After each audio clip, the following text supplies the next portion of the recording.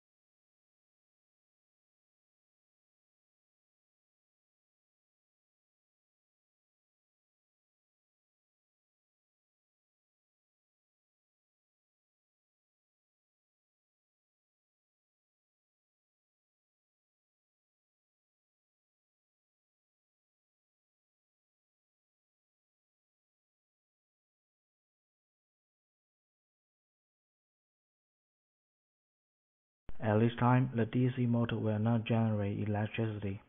Need to adjust the DC motor armature voltage.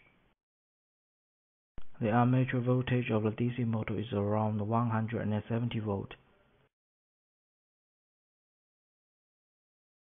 Three-phase synchronous motor speed is about 1200 rounds per minute. DC motor generating voltage is about 100 volt. The current is 0.17 A.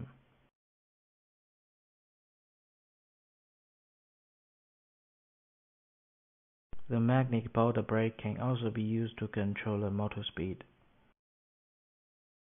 Control voltage by increasing magnetic powder speed. Motor speed decreases.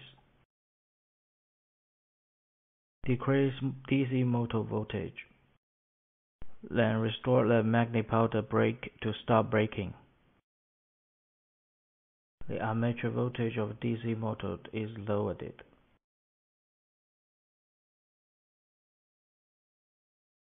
You will see that the emitted voltage will also decrease.